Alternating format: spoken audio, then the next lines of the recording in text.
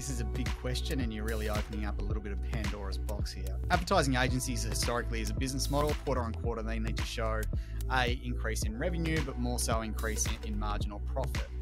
So how do they do that? So every product they have has a margin, or most of them.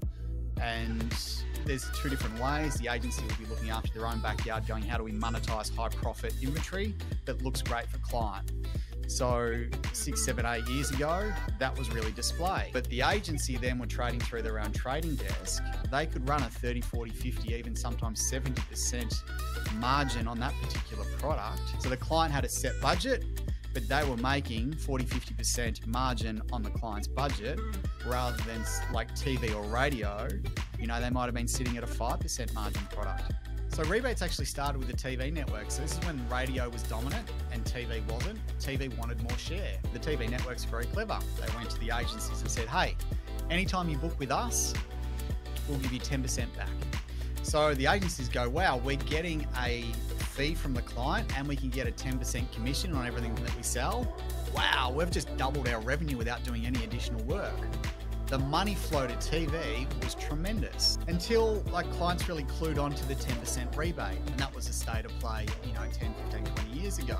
But then the networks were quite clever and you know, they're going, how do we incentivize agencies to spend more with us rather than our competitors?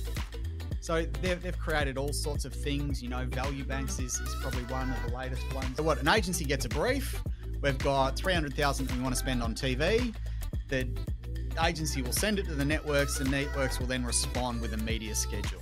That's usually how it works. So on the network side, they have programs that do this.